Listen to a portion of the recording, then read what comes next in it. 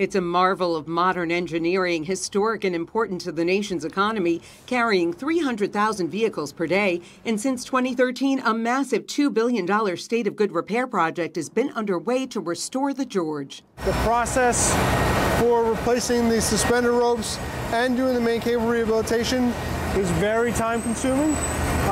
The main cables are the backbone of the bridge. Each one of the main cables is made up of 26,474 individual wires. The wire in the four main cables themselves, if you unravel that, it's over 100,000 miles of wire. Ken Tripaldi is the senior engineer for the Restore the George program. He says replacing the suspender ropes that connect the main cables to the bridge is a challenge. There are 592 suspender ropes. Each one of the suspender ropes is a twisted wire rope.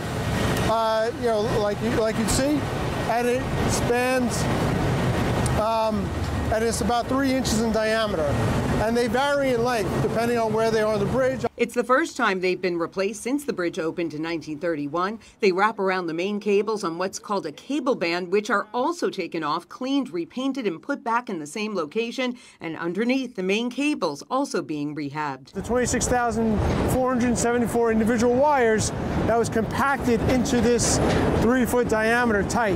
Then it was wrapped tight with an outer wire to hold it tight and painted to protect it. That wrap gets removed, the wires cleaned, and it's rewrapped and coated with paint. This is a new addition that wasn't on the original structure. This elastomeric wrap is a new protective layer to keep the main cables dry and also airtight, because we've added a new dehumidification system. He says even without that system, the cables were in good shape, but the hope is that all the work now will mean no more work will be needed for a long time. It's a vital link to the Northeast region. So we need to do, and the Port Authority is doing, whatever it can to continue to maintain that.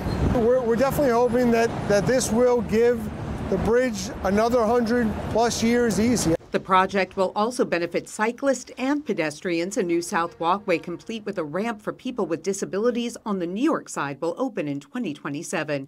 Samantha Liebman, New York One. Thanks for watching our YouTube channel. For more stories in your communities, click the subscribe button right here. You can also download our app or watch us on TV for the latest news and weather updates every 10 minutes and more. We'll see you then.